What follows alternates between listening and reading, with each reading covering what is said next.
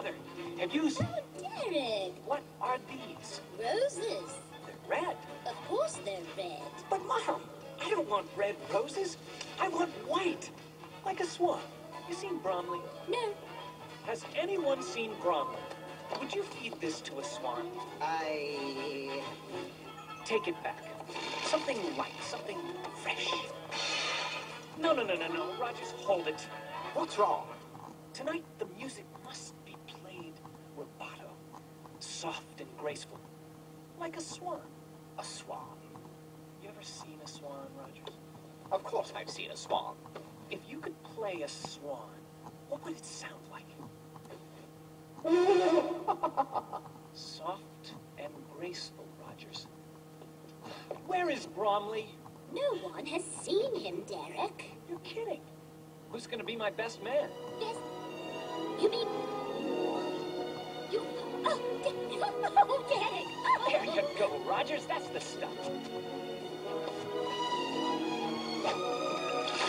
Come on, Mother. Oh, don't be so secretive, Derek. Tell me who she is.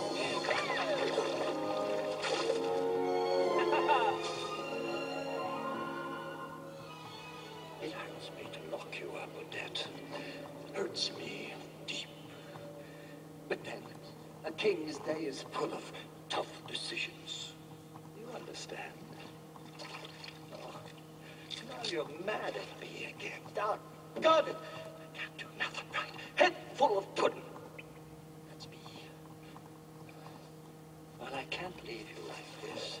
If you're not happy, I'm not happy. I know. If you can't attend the ball, then I'll bring the ball to you. Let's see. The first thing you'll need is a young man. The prince is busy, of course, but I think I can arrange a substitute. No, please. Oh, thank you. Please. Oh, poor fella. He got lost in the woods.